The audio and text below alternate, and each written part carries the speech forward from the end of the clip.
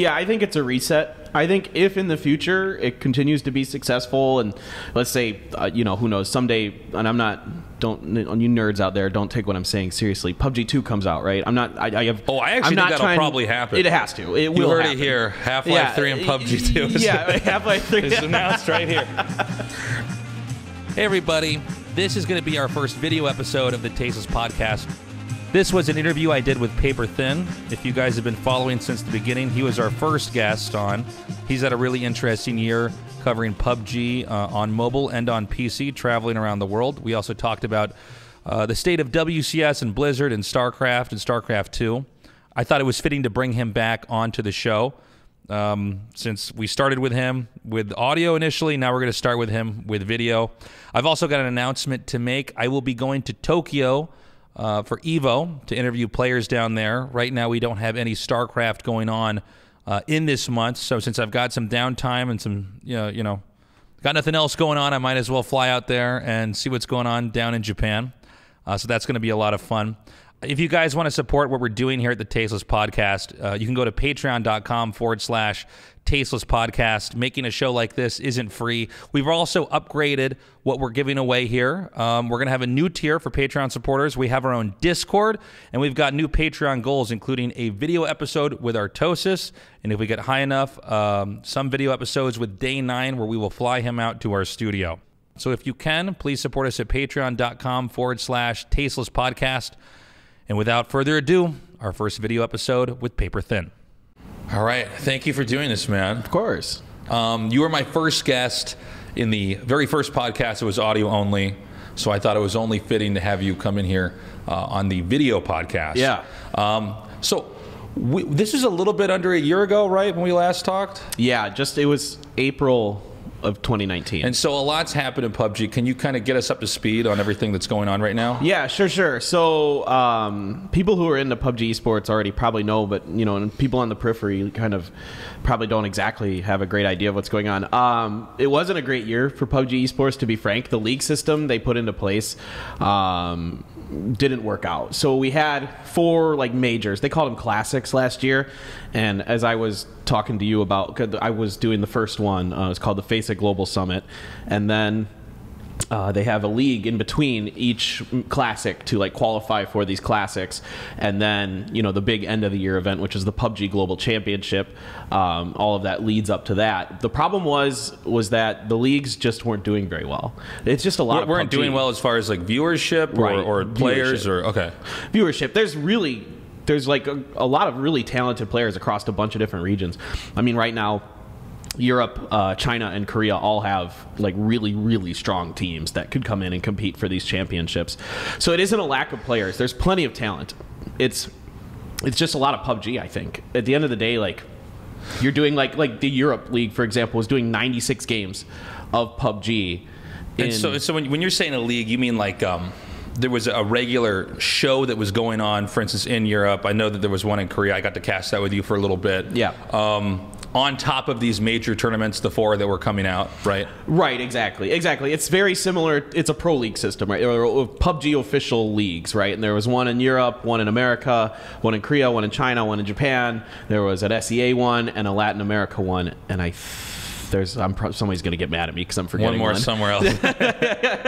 But they were all over the world, right? Literally all over the world, and it's just a lot of PUBG. I mean, it's, you know, Korea played 48 games in a season. Like there are 3 seasons, right? Or phases is what they called them. And it's just a lot. It's 3 days a week, for example, in Korea, 3 days a week, 4 games a day, and that takes about 3.5 hours. So it's pretty long. It's not, you know, super. It's not longer than like a normal sports game, for example, like an NBA game, baseball game, or something like that. Yeah, it's pretty comparable to that. But at the end of the day, it is a lot to take in. And where PUBG was finding success was in the bigger events, the global events. Like the PUBG Nations Cup was actually our biggest event. It was like a World Cup style thing where each region got to bring their 4 best players, or the 16 countries. And how long does that event last? Is that a few weeks, or is that just over a weekend? That was 3 days. Yeah, over a weekend. Okay. Basically. Weekend event, basically. Right. And so you're doing like 6 games a day, and that takes about 5 hours or so, 5 to 6 hours, depending on how much filler you're doing with like analyst desk and all that other stuff. So the PUBG Nation Cup, which was 16 different countries, got to bring their 4 best or voted on players, however they wanted to do it. And that was our most popular event, like by far, last year. And it was really, really cool, and it was really fun. It was here in Seoul, Korea. And I got to cast that too, you know, and it was just a blast. I mean, people were loving it. The crowd was great here in Korea. Like, the fans were going nuts. I mean, it helps that one of the best players in the world is Korean, so that definitely hypes things up. But. Yeah, I mean, they definitely tend to dominate anything they're playing in. You had this crazy year. You kind of went from like 0 to hero. You've been traveling all over the world. You got to cast the global finals, the final round. Congratulations on that. Thank you. PUBG is still a really popular game, especially in Asia, but it's still big globally, like Europe and NA. But it seems like it's in a weird spot now. Like, we're here in 2020. From what I understand, please correct me if I'm wrong, it doesn't appear that they're going to be doing the same kind of league format at all. Right. And there's been this exodus of the esports people that were in charge of PUBG. Correct. So obviously this is a weird position for you as someone who wants to cast PUBG and cover that as much as possible, whether it's, you know, in South Korea or anywhere in the world.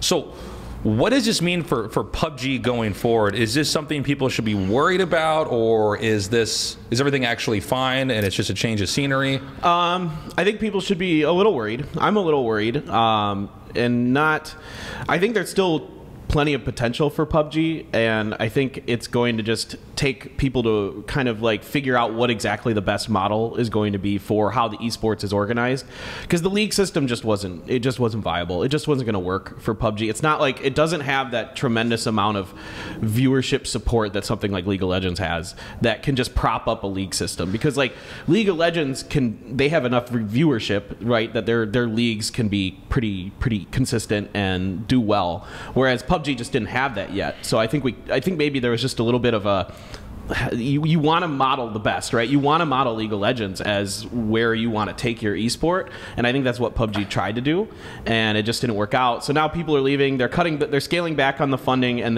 instead of like, the leagues are just kind of allowed to kind of do whatever they want now in terms of like their format and everything. Like, there is no more like overarching like rule set. Like, we had a rule set for the whole system. That is kind of gone. Most leagues are probably going to not change a lot, like at all, really, except for like some of them are going to have like open qualifiers and like online qualifiers and some things like that. So it's going to look different for that. But there's still going to be 4 major events again, but they're going to be bigger. So instead of like a short weekend event, they might span it out over a couple of weeks and really give like these big tournaments like more time to kind of flesh themselves out, because a lot of complaints from players when they come to these big events is they don't have enough games to really kind of balance things out, right? You play like 140 games of baseball in a year because there's some randomness, some variation, and you want to show over a course of time that you are the best. You know, in a you know, playoff format, it's a little different, right? You have that shorter period of time, and that's kind of what makes it exciting. But the players would like more time to kind of flesh things out. It seemed like League built their way into that, right? Yes. League is 11 years old now. I mean, they didn't have a major tournament system right away. I mean, they were outsourcing that early on, because I know we were having League paired next to StarCraft at MLGs, right, like way long ago. I wonder if they maybe dove in too quickly for a game that probably maybe needed more organic time to build as an esport. Do you think that's correct? Yeah, I think it is, and I think in general, like, I think people are finding when they're fans of PUBG, when like the big events are super exciting and super fun, and I think that's what really they want. That, like, because like it kind of drags on. Like, these leagues, there's 3 big seasons of these leagues, and it's too much right now. Like, people aren't kind of fully invested in the esport yet, and that's a huge commitment to make as a fan, right? You only have so much time, right? Time is your most valuable commodity as a person, and you got to build this, you know, naturally, organically, whereas this system was just kind of like, and I totally 100% get what PUBG is doing and appreciate it, because they really, really tried to make this esport a thing. Like, they gave it a ton of money, hundreds of millions of dollars, and a ton of effort to try to make it happen. And, you know, it just didn't work out for various reasons. And I think a lot of people should be more appreciative of that. Like, if you're a fan of, like, I see a lot of players and fans of PUBG who are kind of very negative and very sour right now, and I think they should look back on 2019 and say, well, we tried, and we gave it one hell of an effort. Do you think they did it right, though? I mean, granted, yeah, I mean, they spent a lot of money. This is also typical of every new game when they're trying to dive into esports. They're dumping a lot of money. Do you feel like it was handled in the correct way? I mean, certainly there had to be some bloat somewhere in there, or some unnecessary spending, right? Yeah, if you asked me at the time of our last podcast we did together, I would have said they're absolutely doing the right thing. I mean, in retrospect, yeah, it wasn't the right thing, but I was on board with it. I thought it was a good idea. I thought, like, all right, let's really give this a shot. Let's do this league format, and, like, let's see where this goes. But it's kind of feeling like it's going to be, and this is a lot of esports in general, the league formats just aren't viable. They're just not going to work. Yeah. There's only a few that can make it work, StarCraft being one of them, because of the way it has to go. Well, the StarCraft League formats, I mean, it's kind of a very weird situation in that everybody that's good, for the most part, is in South Korea. They're either Korean or they're residing out here. So, like, doing GSL is actually, like, not that expensive, right? Like, a lot of these other leagues, they have to house the players in, like, a hotel for some time, and then fly them out and have handlers for them. And then think about that with PUBG. Yeah. That's 16 teams minimum. Yeah. 64 players, plus staff, you know, coaches, managers, all that other stuff. You got to provide them food. You got to provide them housing of some kind. Usually that's going to be a hotel. You got to basically book out an entire fucking hotel. And that's a ton of money. So the best, I think what PUBG has learned is, and I'm fully on board with this now, of course I say that, and is that the bigger events, that's where you just got to put all your it's more cost effective to put all of your kind of eggs in these one baskets, because you're saving money over time, because you're paying hotels for 4 weeks, 4 to 6 weeks, depending on which league you are in, for 64 players. That's insane. Well, this is a problem with team games in general, is that everything costs way more. Everything is much, much harder to do. Fighting games, RTS games, anything that's one-on-one, it's much more self-sustainable. I mean, the StarCraft model, StarCraft 1 or StarCraft 2 out here in Korea, it's so much cheaper. It's so much more doable. Like, we don't even pay for the players to come to the venue. I mean, they take the train or take a taxi or something like that. So you think if they switch to, like, a 4 major event format, which is actually pretty typical for a lot of games, is there's some kind of major event somewhere. 4 usually seems to be the number. Yeah. Make it seasonal, and then and put them in there. Do you think that can rejuvenate the PUBG scene? Because, and this is at least from my perspective, because StarCraft had this a lot early on. At the start of it, was market confusion, where there was too many fucking events everywhere. Like, right when StarCraft 2 came out, and it was all over the place. There were, you know, sometimes 3 major tournaments in a weekend. If you're going to follow PUBG and you don't know where you're supposed to go or who you're supposed to watch, it can be hard to actually keep up as a fan. Yeah, I hope it's better. This also opens the doors for kind of what you're talking about, the possibility of other organizations running their own PUBG events. There's no restriction anymore that it has to be, like, PUBG funded and PUBG controlled. PUBG is getting very hands off with this. Kind of when I was listening to your podcast with Moses, the CS:GO caster, it's kind of more similar, going to be a little more similar to that now, where PUBG is getting very hands off, and they're letting these other organizations say, if you want to run your own tournament with whatever rules, that's great, go ahead. And we're going to see that here. Actually, there's an event coming up. By the time your viewers hear it, it'll be already happened. But it's called the Smash Cup. It's going to be actually a joint venture between OGN and Africa TV. It's just like a 4-day little tournament, but it has a unique rule set that's going to be different than the normal style. So you're going to see some of these events crop up, and it gives, I think, some room for creativity to try and find what's going to work. And I think this is what worked for PUBG esports in the beginning, when PUBG didn't even have an esports department or anything like that. People were just making their own events, and they were getting really popular, and they were, you know, profitable.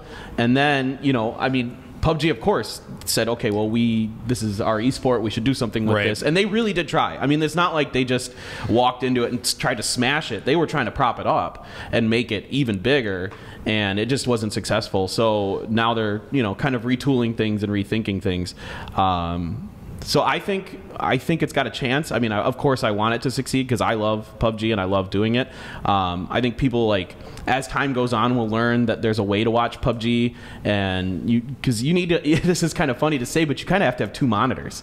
You have to have one monitor for the main screen and one with the map, because you need to know what's going on, and you can watch your own teams. Most tournaments now will let you watch a particular team's feed, so you can watch your favorite team if you just want to watch them and see what they're doing. So maybe even 3 monitors would be good, but it is. But most people have 2 monitors these days, right? Yeah. So it's very watchable, but it is. You need to be invested in it when you're watching it, because you can't really not pay attention, because the moment you stop paying attention, all of a sudden 2 teams are dead and you're like, oh, what happened? I don't know. Yeah, a lot of people were very well, they were definitely questioning, is this possible to spectate at all? Honestly, I was one of them. Personally, I thought, okay, there's so much going on here. I found it's actually pretty fun to watch PUBG. Yeah. There's definitely a lot going on. It seems like it's probably the hardest game to produce for, especially in-game. It's totally crazy, but it does seem like it's actually, as far as, because there's a lot of esports that I honestly have a hard time watching. This seems to be more of one of them. Yeah, one of the more watchable ones. I think it's really funny, I've shown this game to a lot of different friends and family who aren't into esports. Maybe this is because it's based in reality as well. It's actually guns and abandoned cars and houses, and there's no dragons. It's easy and to understand magic what's items going on. Yeah. And once you explain the basic concept, well, there's 16 teams. They can all drop anywhere on this map, and then there's a circle that forces them together, and they have to fight over territory. Bam. People are like, oh, that sounds pretty cool. And they watch it. I mean, my parents came to the PUBG Global Championship, which was super cool of them. And they got to, listen to me cast my voice over the stadium and stuff. So that was pretty special. And my dad, he was like, oh, I get it. He's like, I understand why this is a thing. He's like, this is actually really cool once you kind of understand what's going on. Yeah, it definitely seems to translate pretty well, just into the basic viewer.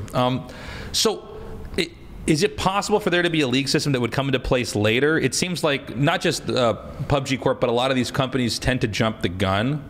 I think we're seeing a little bit of this with Overwatch. We're going to see exactly what the future of that game is, but it's almost like they're trying to force a whole format upon everybody out of nothing, and maybe that's part of the problem. Do you feel like this is almost a reset point, or is this a new format they should try to follow going forward? Yeah, I think it's a reset. I think if in the future it continues to be successful, and let's say, who knows, someday, and don't you nerds out there, don't take what I'm saying seriously. PUBG 2 comes out, right? I actually think that'll probably happen. It has to. It will. You heard it here. Half-Life 3 and PUBG 2. Yeah, Half-Life 3 is announced right here.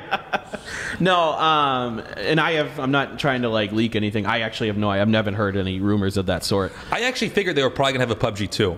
There has to. Something. There has to be something like that. It's still a pretty janky game at times. We did have one moment during the World Championship where there used to be this bug in the game where cars would just kind of take off and fly up in the air. Flip off. Yeah, they just flip off the level. Go into space.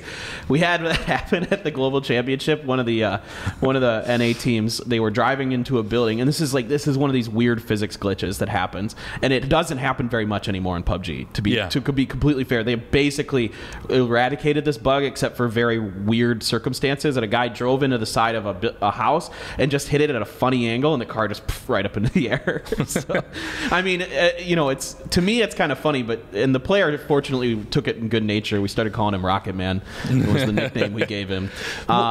Just to say on that note here for a second with PUBG 2, because this is actually happening. Fortnite 2, right? Did they announce Fortnite 2? Is it? Is it? Ryan, can you check this? I know that there's Overwatch 2, which appears almost to be DLC. It's not actually a new game, but it's a campaign or something that they're releasing out there. It's a single-player thing, I think, or a co-op. It's a co-op thing, I think. Co-op thing, okay. I think. But is it Fortnite 2? Is there something for that? Yeah, Fortnite Chapter 2. Okay, Fortnite Chapter 2. Okay. So maybe they could do a PUBG 2. I would imagine though, if they had to do a second PUBG game, it would need to be in a new engine though. That's what I'm hoping. Doesn't it seem like I would prefer? I mean, I'm not a programmer, but it seems to me that the engine is so janky that it's preventative for competition. Built by a very small team of people, right? Brendan Green. It's the Unreal Engine, right? Yeah, I think it's Unreal. I think it's Unreal 4, if I'm not mistaken. You should check that. Double check that. For the fake news out there. People are going to be like, Clinton doesn't know anything. I'm like, I know.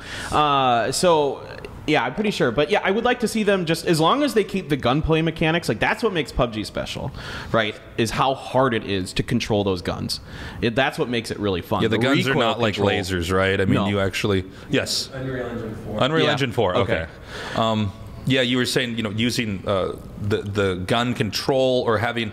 like, I guess, recoil control, or the fact that when you fire a bullet, it actually has to go through the air and then eventually there's bullet hit. drop and a trajectory and all that other kind of stuff. So, I mean, that's what makes it super fun. Like, when you see players that are able to recoil, control the recoil so well that they can keep a point, like with a gun with a full, automatic spray, and they can keep it almost pinpoint. Like, that's so hard to do. Like, you watch them as they move their hand across, and they're doing this. Like across the mouse, and like they have huge mouse pads for PUBG because you need so much room to move your mouse around to control the recoil. So in terms of like technical skill, it's one of the hardest games out there, and that's why it's frankly a lot of people find it kind of frustrating because it's hard. Yeah, it's very different from Fortnite, and I'm not saying that Fortnite's easy because I feel like it's almost, even though I think aesthetically it can look like it's the same game, but this one's more, I guess, more like white and green and more colorful stuff, and PUBG's I think more of a gritty looking game. There are a lot of differences in that. Do you feel like PUBG and Fortnite are in direct competition with each other? Is there a similarity to like the League of Legends Dota rivalry here? Yeah, I think there is. I think some people might even disagree that there is necessarily a rivalry with Dota and League of Legends, but sorry, go ahead. Yeah, no. I think there has to be. I think all the Battle Royales are kind of competing with each other, including Apex Legends, to kind of keep a player base. And now there's all kinds of different Battle Royales coming out. I mean, there was like Realm Royale, which was like a third person, almost like World of Warcraft looking kind of, you had like spells and stuff. And there's one coming out, I can't remember the name of it, but it's like a Battle Royale with mages. You're like a mage and you have to like cast spells and like Mage Royale. Yeah, it's nuts. So like there's all these different Battle Royales coming out, and I think they are kind of all in competition with each other, just like CS:GO and Call of Duty and Rainbow Six Siege are all kind of in competition with each other. There's only, as a fan or something, you've only got, unless you're like really rich or just a shut-in in your house, you only have so much time to watch esports or both. Yeah, and so like you have to kind of pick and choose like your favorite type of game and which one of those. So yeah, there is definitely some competition. But that being said, Fortnite and PUBG are extremely different games and both great in their own way. Like Fortnite is hard because of the building aspect. Yeah, I can't wrap my head around that stuff sometimes, where I watch it and I'm like, what are they thinking? Like, how do they that quickly like design a structure in their head? I mean, obviously it's practice. It's insane. No, it's crazy, and it's very, very different because the bullets, I'd say, are much cleaner in Fortnite, but it's much less about just being a shooter as it is trying to manipulate an environment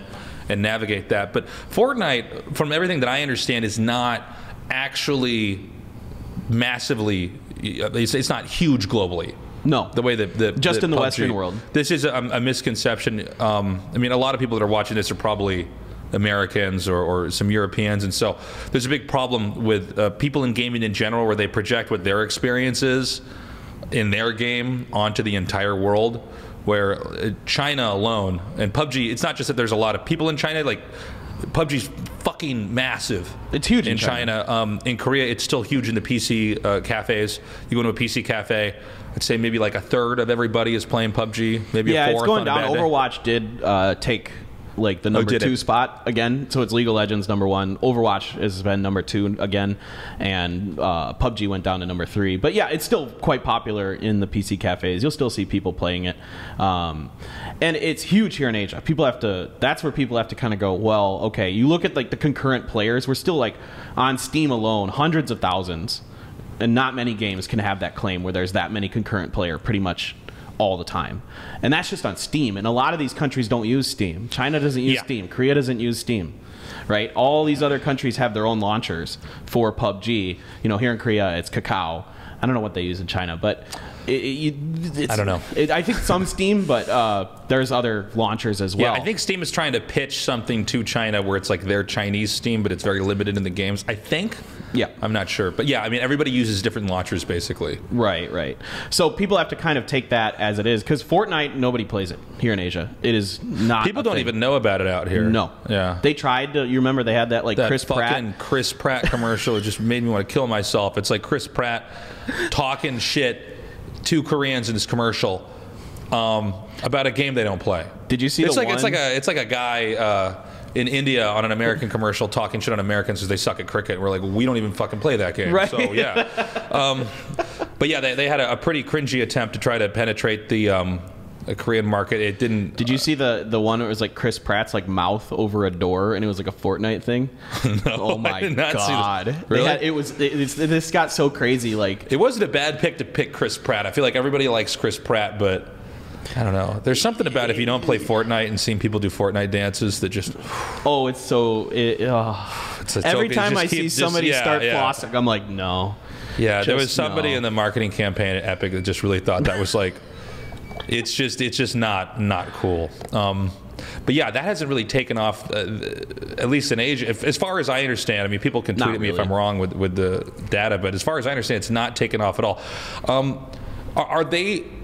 Since these games do compete against each other, are they doing something right that PUBG Corp is not?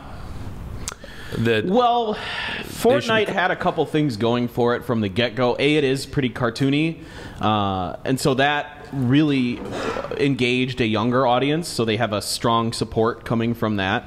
And I think that's something that's just hard with PUBG because it's a much more realistic looking game, and there's blood, and you know it's not like it's graphic. It's not like Mortal Kombat graphic, but it's like Mortal Kombat's banned in like half the countries out there. They don't give a fuck either. They keep putting those fatalities out there. But this is a problem in general with shooting games. It's actually something I meant to ask Moses here, but the fact that these are games where people acquire realistic, like actual guns. Well, they're not actual guns, but guns that you could buy in real life, and they're killing each other with it. Or especially in Counter-Strike, where it's terrorist versus counter-terrorist, which as each year passes is more of a real... Right, that's kind of like a political thing almost, right? Yeah. That can be problematic. I know, especially because the Olympics has been flirting with the idea of using various esports. It looks like they have something worked out with Street Fighter, because the Olympics are going to be in Tokyo coming up here. Yeah. Oh, I think we wanted it to be StarCraft, but if it was in Japan, they probably got to... Yeah, we did some stuff in Pyeongchang. Right, I remember that. For the IOC. The Scarlet won that. Yeah, Scarlet won that one, and it was. They were saying it was a good model because it's not. There's nothing controversial about aliens fighting. It's like it's a chess game basically, and for like a modern chess type thing. Yeah, it's one of the advantages about StarCraft. Fortunately, is that it's not a violent game that would bother people. No, it's really... There would be issues with getting sponsors or putting it on TV. Yeah, I mean, that's what kind of is beautiful about StarCraft. That's another game that's also easy to understand. Like, when you just kind of look at it, you kind of get it. You kind of are like, okay, there's these armies, and okay, these guys have like swords on their arms, and they're going to go run at the other guy and try to hit him, and okay, that's a tank. Everybody knows what a tank is. Yeah, you just see one army kill another one, you go, okay, I think I know who won. Yeah, exactly. So you've got some changes coming up for StarCraft this year, right? Like, so I was just thinking about this because I wanted to pick your brain on this. I actually haven't seen you much since I got back to Korea because I don't think anybody's seen me, man. I haven't had any work in like 2 months. No, more than that. Let's see. I finished. I saw you for like New Year's, and then like I haven't really seen you much. I went to Thailand, hung out there for a little bit, and I've been casting a ton on Twitch. That's the real. Yeah, there's that too. I have one cast tomorrow, so that'll by the time this is out, that will have already happened. That'll be my first cast back, and then GSL has not been announced, but you know that'll get sorted out shortly here. And then there's been a shift where Blizzard is no longer running WCS the same way it is. It's going to be moved over to ESL. I think is it called ESL Pro Tour, right? So. I think there was still some debate if they're going to keep it called WCS or not, but I think by the time this is out, we'll probably have a better idea. But yeah, I mean, it's kind of weird for us here because there was this massive firing at Blizzard, right? And I kind of heard in advance there might be some people laid off, and that's not abnormal. Yeah. In any big company to have layoffs, there's always some degree of bloat, but I didn't expect it to be all the esports people. That was the big shock, and a lot of the people they fired at Blizzard, or maybe didn't re-up their contract, whatever fancy way you want to say it, were the people that I thought were very important. So that was pretty shocking. Right. And since then, a lot of the other people that were involved have actually also quit. So it's like all the people that were there at Blizzard that were in charge of keeping the game around and I guess micromanaging it, making important decisions, they're all gone, and instead things have moved over to I think more of like a free market environment. Sure. This is kind of similar to what you were. I was just thinking that we're in very similar situations in a way. So I mean, Blizzard's relationship with StarCraft is really complicated because, and I think a lot of people that just followed StarCraft 2 might not be familiar with this, but you know, when they put StarCraft 1 on TV out here in Korea, and it did very well almost immediately, they didn't ask for Blizzard's permission and didn't give Blizzard any control. Right, when it was KESPA? It was KESPA, right. And Blizzard wanted to have some control, and they were like, no, we're going to kind of push you out of the picture. So this was about 22 years ago, maybe about 21 years ago, actually. And so since then, this has sort of been like Blizzard's white whale, is we want to get back in and get control of this, because nothing's ever quite been as big as StarCraft 1 in Korea. Oh, it's nuts. I mean, yeah, I mean, League obviously is huge, but like right when this happened, this is crazy. Hundreds of thousands of people would come to a single event. Yes, it was massive, and so I think this is one of the reasons why they made StarCraft 2 to begin with, is they needed to get their own IP and then have control over it, and that's why you see a lot of features like you can't play on LAN, because they want to have some control over their game. Or they don't want people to be able to run a tournament. They want to have the power to, for instance, shut that down. It's also for other reasons, like to make sure there's no bugs happening anywhere, and to get proper statistics so that they know what's happening in their game. But then, like, my question to you is, like, because you asked me this, is that, like, do you think that was a good idea by Blizzard in the long run? Like, was that the right decision? Well, so they wanted to.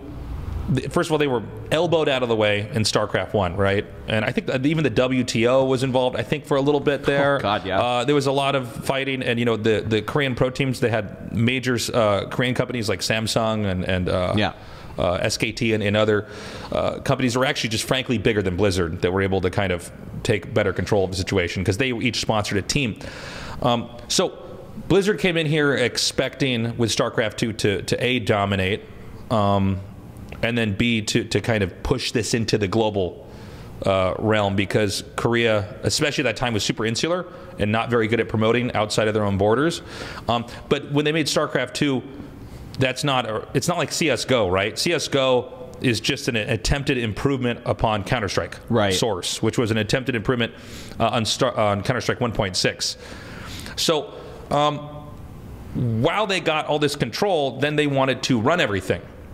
So that's where you end up with stuff like WCS. Initially, when the game came out, everybody was, every little company was in charge of different little tournaments, and they started to overlap. This is why I was mentioning or asking you earlier if that was causing market confusion, stuff like that. And so Blizzard wanted to have that streamlined. The problem is, A, it takes a lot of people and a lot of money to do that. And it seems like at the end, whether this was purely Blizzard's decision or more of Activision's pressure over Blizzard, because those companies are merged together and Activision has more control than Blizzard does in that sense. It seems like they don't want to micromanage everything. I think this is the trend in esports. Yeah, but they still want to have, like, I guess, the licensing, and they don't want to fully let go and have people just do whatever they want. And so it going to ESL, I think it's in good hands there. A lot of people forget that everybody that worked at ESL and DreamHack basically came from two games. They came from StarCraft or Counter-Strike or maybe Quake. So it's kind of like they own, like, a theater, and you can rent out the theater for various events or whatever you want to do, and they still have the theater. Like, they could still say, okay, you know, you have to do it this way. We're going to do these things. Yeah, I think I'm going to have a better idea when I get to the events, because then I kind of see what's happening. Like in the past, there would be a production company, and then there'd be sort of like, I don't, minders is probably not the right word, but there'd be Blizzard people there that would say, okay, we want the logo to be brighter here, or we need to have a part. Oh yeah. Or that. I don't know, maybe it references this other product. I don't know. It's all kind of complicated when you see it go down. And then we'll produce the show and put it on. But ESL is going to be in charge of it, and I think they have to try to profit off of it. So they're going to be more motivated to try to do this. Also, you know, one problem at Blizzard is that everybody was getting moved into Overwatch. Right. People keep getting pushed into that because there's this mammoth project that is so big it's not allowed to fail, I think, as far as the company is concerned. It can't. It can't. It's too huge. There's so much money in it. There's so much money, and so we're going to see what happens with that. But a lot of people that I would work with were moved over to Overwatch, I saw, and it seems like... And this also was an issue with Heroes of the Storm and Hearthstone when they all were doing competitive esports, is that, okay, who does what game, what really matters? And this is what's going to be really interesting about when Riot starts to drop their games. So I've got some interesting stuff that I've been hearing in the background about that. Yeah. They're going to be hands off. I've heard that with the from new other stuff. places too. They're tired. Like it's so hard to run esports. Like as having it like as a branch of your company is really challenging because there's all kinds of logistics that we've been talking about that go into it, and there's decisions that have to be made, and then you got to talk to the people above you, like at the company, like the CEOs and stuff, and approve it with them. And there's all these problems. So it's so much easier, and I think for these companies to just say, here, you have these third-party companies like ESL or something like that, where you can just say, here, just take it. We trust you enough that we know you're going to do a good job with it. You guys take over this, and you can have a much smaller staff in your own company. You can save money that way. You're not, dumping money into it in the sense that you're like using esports as an advertisement more than anything else. Whereas these companies are actually trying to run it, make a profit. Well, this is one of the weird things about esports too, because people talk about how it doesn't make money, and then that's a very difficult thing to quantify. Right. Like, let's say they just stopped all StarCraft 2 esports. Like, I don't know how many people would want to play, how many people are playing because there are these tournaments going on that they can feed off of. Kill the game. I think it'd be pretty bad for it, for sure. I mean, in my head, I think it would kill the game, but I'm also so kind of sucked into the center of this. Look what happened with Heroes. Yeah, Heroes took a big blow. And the weird thing is people say at times esports doesn't make money, but again, it's difficult to quantify what the presence of these tournaments actually does in the long run for the game. It is an advertisement. I said that in a little bit of a joking way, but it actually is, among other things, an advertisement for your game, showing that look at this. Look at, if you play this game enough, if you get good enough at this game, you can make X amount of dollars. You'll be famous. You'll be you get to play video games for a living, and what 15-year-old boy doesn't go look at that and go, ooh, I want to do that. I mean, it's just. And so, like, I mean, that's where you and I came from. That's what we wanted to do. We wanted to chase being in esports, professional in some manner or another. And eventually we ended up here. I think the fact that, like, for 15-year-old Tasteless, the fact that there was some kind of place where the very best people played and you could watch them was a huge motivating factor for me to kind of, devote myself to learning the game and trying to improve on it. So, it seems like there needs to be something like that somewhere. Just to go back for a second with the StarCraft thing. I think it's in a good spot.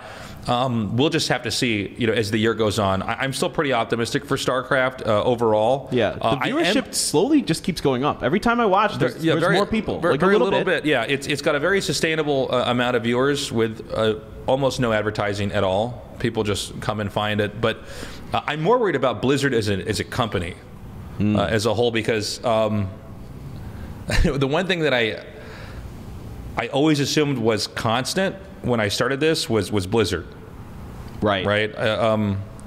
Mike Morhaime was a big supporter of StarCraft.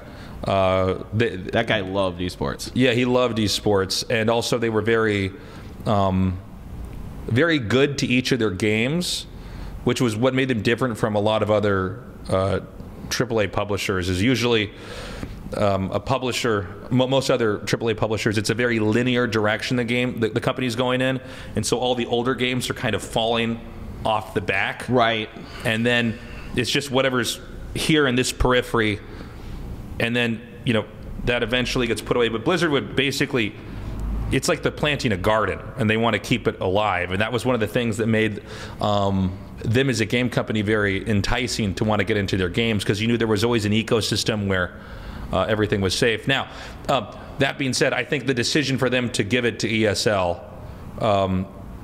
give WCS to them, right? We still don't know what it's called yet, but whatever it is, it's the same thing as WCS, basically. If we say WCS, people know. Yeah, people know.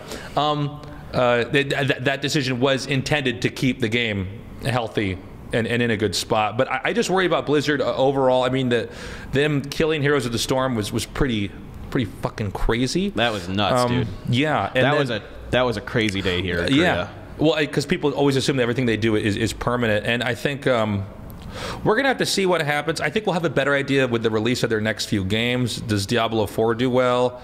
The cell phone thing, they seem to be in a real bind with in general. That one's hard, man. Mobile games make so much money. You know what the most profitable game in the world is right now?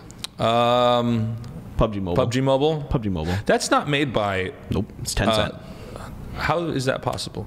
I don't know exactly how this all works. How is it possible? We're not allowed to like mention each other's games when we talk, like when we're on broadcast. What? We are specifically told, like when I do So both, when you do right? PUBG Mobile, do you have to call it? Yeah. Do like PUBG Mobile, like yes, that? Yes, you can't Okay. just call it PUBG. Yeah. You cannot just call it PUBG. Okay.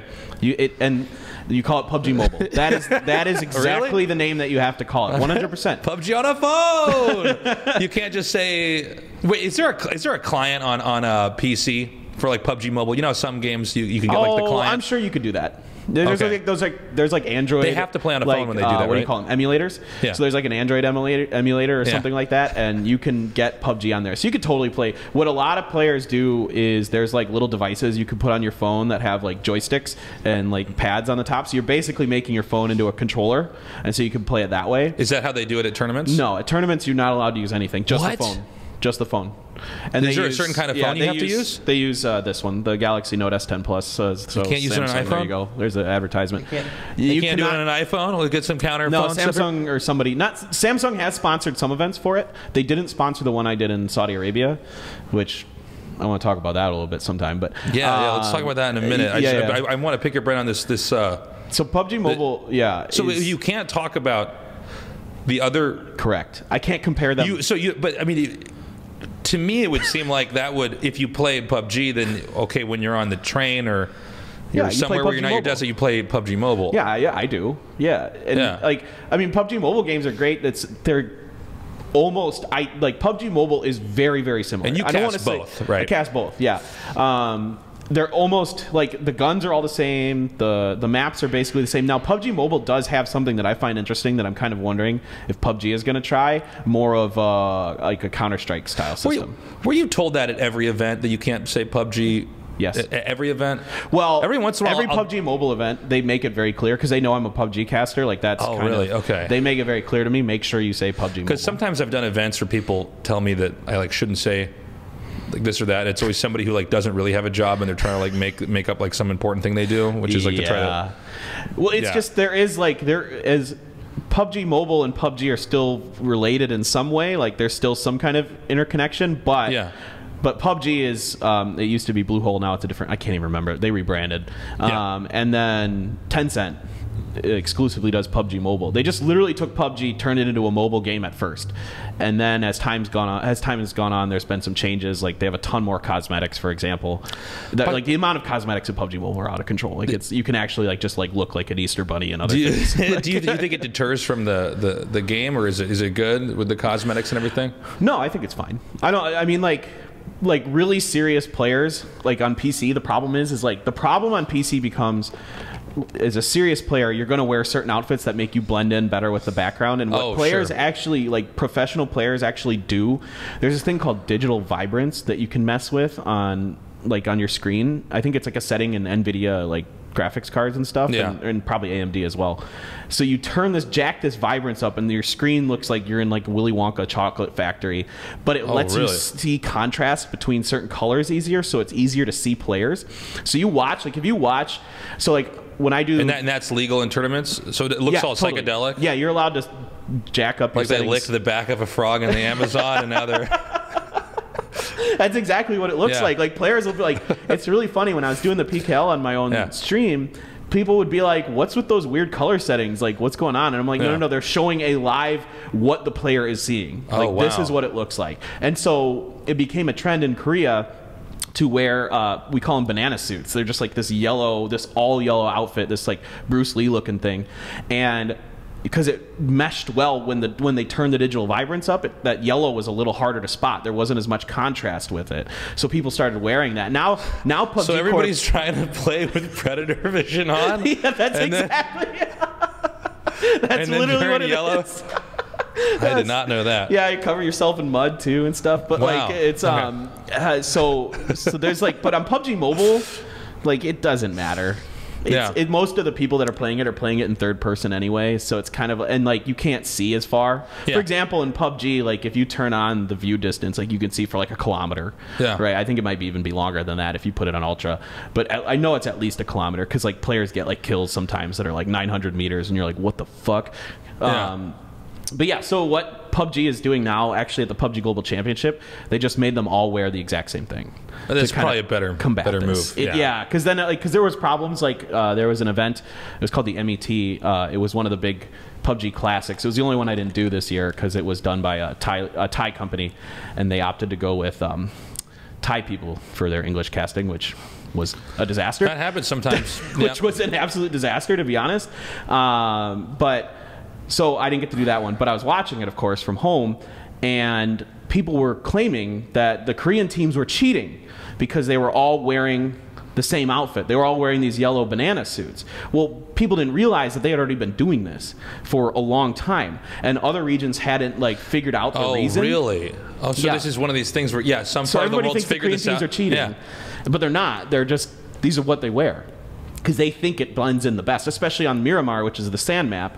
That yellow really blends in well with most of that map. So like they were, people just, erroneously attribute this to them, collaborating or whatever, colluding or whatever you want to call it. So let's talk about you going to Saudi Arabia. You've been to many places now. Oh God, I traveled so much. I was out of Korea for like 3 months total this year. You were out of the 3 months total? Like 3 months total, I was not in Korea. When I was interviewing Moses, I had no idea how much CSGO casters travel. Like, I knew there was always an event going on, and it seemed like every time I would go on Twitch, I would see something happening, and I'd think, oh, I must have caught. Oh, their viewership numbers are great. Their viewership numbers are killing it. But one of the things he was complaining about is that there's like no end. He just lives in a suitcase, right? Yeah, he lives out of a suitcase, and he's always on the road. And this is Kalaris's life too. That guy gets so much work because he's so fucking good. This is one of the reasons why I like being out here. Yeah, he's a fucking great host. But yes, I need to have like periods where I'm just at home. Yes, I mean, in this case, home being in Korea, but I need to like actually. Not. Yeah, I really want to go to Evo Japan, for example, because some people I know are going. But I'm just like, I don't want to get on a plane. I just want to stay at home. Yeah, you want to. I'm a little burnt out. So, which places did you go this year? You went to... Oh, God. So I went to... Saudi Arabia, Moscow, Thailand, China, like 2 or 3 times. China. We were in Xi'an together. Yeah, Xi'an, London. Yeah, we did Xi'an together. London. There was somewhere else. Well, America for the PUBG Global Championship. Damn.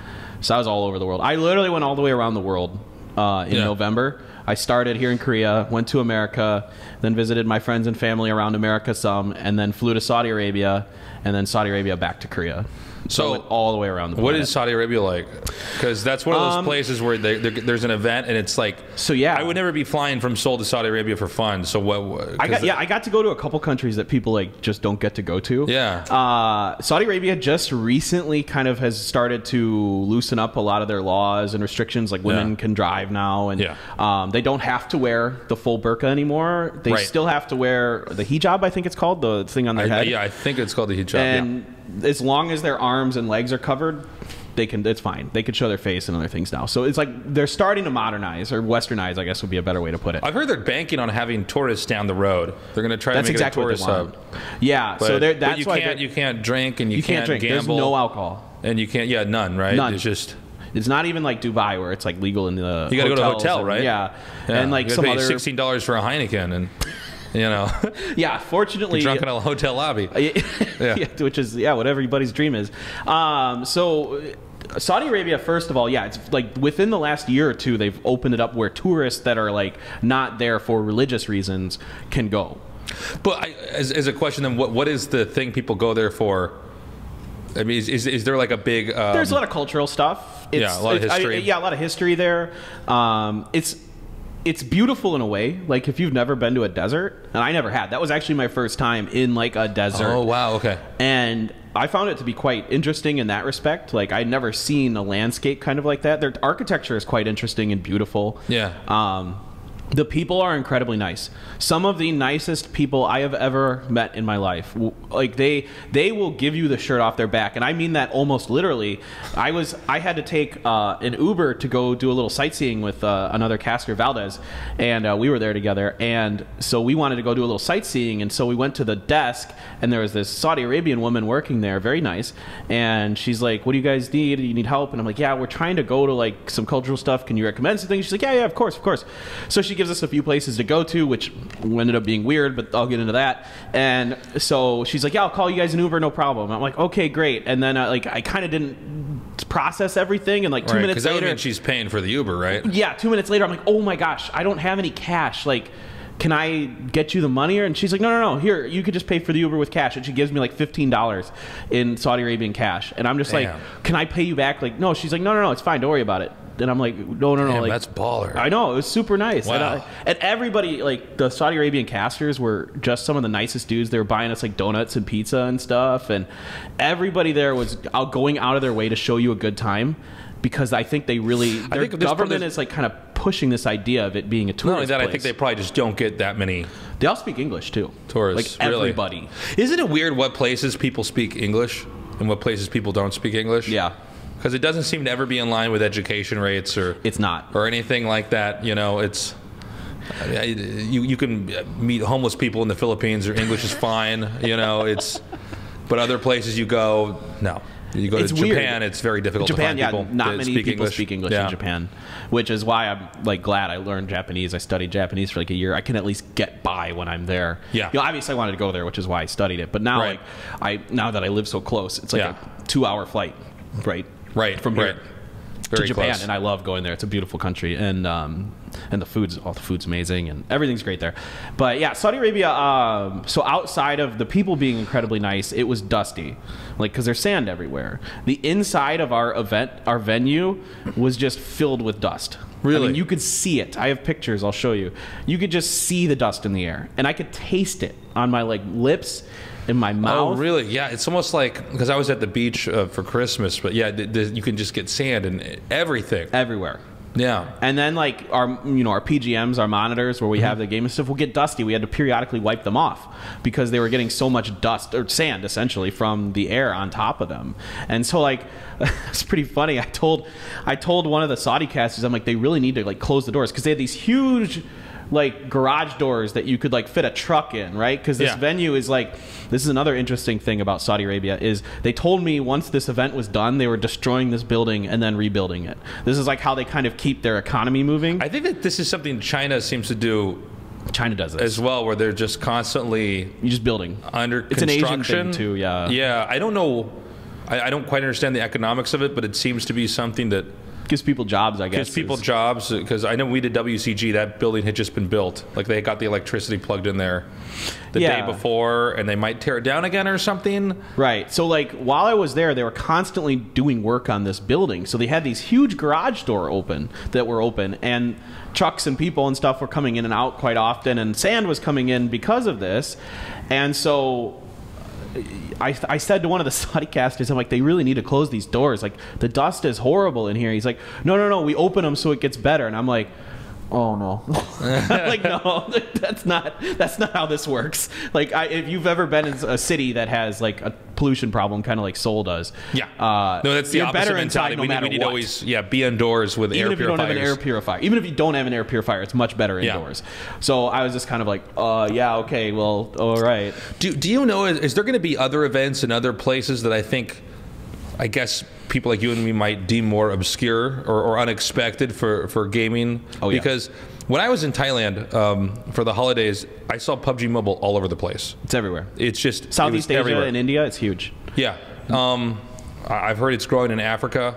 I mean, is there going to be a chance that you're going to be going to more regions like that? Because, you know, people talk shit on phones, and they're kind of right in that people are always looking at their phones. They're always staring down. It can be really antisocial if you're in a restaurant and everybody's looking at their phones. But, you know, if you have like a really garbage job, like you're a guy that sits, you know, in floor one of a building, you're like a door guy or something. You basically just sit there all day in case something happens. A phone is like the greatest thing ever. Like I had so many just terrible jobs as a kid. Like I worked in a candy store that almost nobody came into, but I wasn't allowed to like use a laptop or read a book, so I kind of like stood there and did nothing and was like trapped in my own thoughts all day. But if I had a phone, it would have made it much better. But you know, most people who are out excuse me, most people who are out at their jobs and there's a lot of just downtime, it seems like having a game to play on your phone is the greatest savior of your time, and it gives you something to do, something to compete in. I didn't expect it to become as big as it has, if that makes sense. Is the esports thing a little bit artificial, or is there? Do you think there's a real drive for competition? No, there's a huge. Are there like do not fuck around cell phone guys showing up to this? 100%. I mean, the PUBG Mobile players, like their game is more popular, like in terms of not just people who play it, but also viewership. Yeah, PUBG Mobile has great viewership, especially in like Southeast Asia and that area. It's huge there. China, it's huge. But this makes sense though. I mean, if you don't, not everybody has a desktop or a 4K TV that they can just plug a console into and play a game. But at this point in time, it seems like everybody does need a smartphone. You have to. And they're cheap.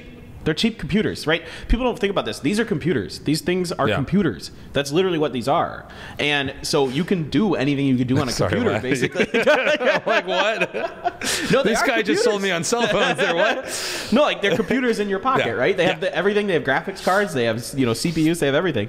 And so why not? Why wouldn't they? Like I never occurred, of course, because we're like it doesn't occur to me. This stuff, and I was kind of like, oh yeah. And then I started playing. For other people, it's just a porn machine that makes phone calls. But you're right. Yeah. But when I started playing Clash Royale like years ago, it's when I kind of thought, okay, maybe there's something here. Like, I had this with Hearthstone where I went, oh, actually, now I can play something competitive, like while I'm on the train going to cast GSL. I actually can. There's a way I can really engage somebody and compete while doing something totally outdoors. Okay, here's a question then. You've seen. You know the Stadia? Stadia? Do you know what Stadia? I called it the Stadia. I don't know what this is. It's Google. It was making like a console, but it's like it's not a console. It streams onto any device, so like a monitor. Oh, kind of like a Chromecast kind of thing. Yeah, it'd be like Chromecast, but for a game. Oh. And I know one of the big sells. Now, apparently the thing's doing terribly, but I think it's because of the technology to get the thing to stream onto a game from somewhere else to stream onto. Like your laptop or just a screen or your phone. It's not quite there yet, but presumably we will have that technology in a couple of years. Is that going to make cell phone games obsolete because we'll just be able to play like if I take my phone here, right? So I got my phone. Let's say I can play any game that I could normally play on a controller. Like let's say it's Halo. This is probably a better example. But instead of having to get a cell phone game that I get in the App Store, I just turn this on and I'm playing Halo here. Is that going to make games like PUBG Mobile obsolete because we can just get? I don't know. Maybe this might be the new thing that. This is something I actually didn't know about. Yeah, I knew very little about it. Maybe the last 2 weeks, I've learned some stuff about it. I try not to keep up too much with some technology stuff because a lot of times it turns out to not happen or not be the case, or so you never know. What I'm still curious about this VR thing. Yeah, I don't know. There's some VR esports stuff that's cropping up now, and I'm really curious. I'm very suspicious about that. I would be curious to see how it goes, but VR. I guess we'll have to see when the Half-Life VR game comes out. That'll be the first big budget. I'm going to get that shit. I'm going to get that. 100%. I'm going to get that. Are you kidding? Like, I want to see what that's all about. That looks super fun. But is there a possibility that like we have a situation where people are making games designed for very, very tiny screens that can then just be played everywhere? 100%. I mean, mobile games are the most profitable games. You make a mobile game, you make a killing. This is why Blizzard and other companies want to get into this market because it's nuts. They make money and they don't even have to try. Like I give Clash Royale $5 a month to play their stupid game and I don't have to. It's free. But don't some of these games don't they make money in part because of degenerate behavior, right? I mean, it's just no, seriously, like. Some of these games are geared towards people with problems with their fucking brain, and they just spend all their money on stupid shit that like fucking. Yes. You know what I'm talking about? No, I am that person sometimes. I buy cosmetics. Yeah, I mean, I buy that shit sometimes too. But like, you know what I'm talking about, right? Yes. Like, well, there are people who spend like all their earned money on these things. Like they're called whales, right? Yeah, You just spend or fucking all this morons. Yeah, but whatever. But they just spend all their money like to get all the hats and a game. I mean, there's like okay, so this is funny. I have a story about this. When I was in Saudi Arabia, I was talking to the Saudi casters, and like, I bet they had all the shit, right? A couple of like the rich Saudi people they know. Yeah, I don't know if they were princes or not, but there's so many princes. Actually, it's like kind of weird. It's not even cool. It's not. But they were saying that their friend had 2 PUBG Mobile accounts that had every single cosmetic unlocked. Damn. Now, how much do you think it would cost you to unlock every single cosmetic in PUBG Mobile? So this is, you want me to actually guess? I want you to guess. Every single cosmetic? Every single one. $100,000? More. Really? $250,000. $250,000. Ish is what I was told. I don't know. I can't verify that. Damn. This is what I was told. So this dude dropped $500,000 on this game. Damn. Just so he could have everything. This is why my opinion is not that important. Wow. Isn't that wild? I mean, this is how these games make money, right? And then there's us. There's people like me. I spend $5 a month to get the Clash Royale League Pass because it's like got some nice benefits to it. It's actually worth it to me. Yeah. And I obviously I cast the game too, but you could just degenerates just sit there and just throw money at these things. So is that? I mean, I don't know what the answer is. Is that good because it gives them so much money they can try to fund their esports, or is that bad because it I don't know, sullies the game, or you know, some of these people that spend money on this are not. Now, I'm actually not really in the business of trying to like protect people from themselves and stuff, but I guess the argument would probably be better if it's a pay to win model. Any game that's pay to win is essentially problematic, right? Because it's no longer really a game. It's like. And PUBG Mobile, there's I don't know none what of that. it is. I mean, that's the cool thing about something like PUBG Mobile. There's none of that really. It's all just cosmetic. So I'm fine with that. I get that. There are people who have like obsessive behaviors, and because of that, are going to spend too much money or like steal their parents' credit card and buy like hundreds of dollars of stuff in it. Which is of course problematic. But at the same time, like it's good. It's good. I think it's good for esports because they're trying, and they're like the mobile games are becoming more and more popular because the phones are cheaper, right? These computers are cheaper than a computer that you put on your desk. Like the price it costs to get a computer that can run PUBG really well is high, and the cost that can get a phone that can run PUBG Mobile is not. You can get PUBG Mobile to run. I got it to run on my Samsung Galaxy 5, which is like an old phone, and it worked just fine. Damn. Well, what do you think is going to be next for phone games then? Is there, because I'll be honest, I think most people would agree with me that first-person shooters is not exactly the most ideal vehicle for this. Is there a we've seen, for instance, auto chess games get really big, and that kind of came out of nowhere. CCGs are obviously big. People are trying to push into new ones. It seems like Hearthstone. If you want to talk about a game, I think I've spent a lot of money in the past playing. I know you have. I was a whale in that game.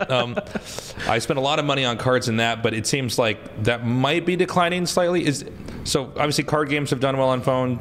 Auto chess seems to be doing fine. PUBG Mobile does very, very well. Extremely well. Which is very impressive because I think a lot of people didn't think that would be good. It also gives some hope for games like Diablo Immortal, maybe that actually is really playable on a phone. Yeah, I think it probably will be. I think it'll be fine. I think it's just that PC gamers, I think logically would be disgusted by a PC game company making a phone game, especially for a big franchise like Diablo. Yeah.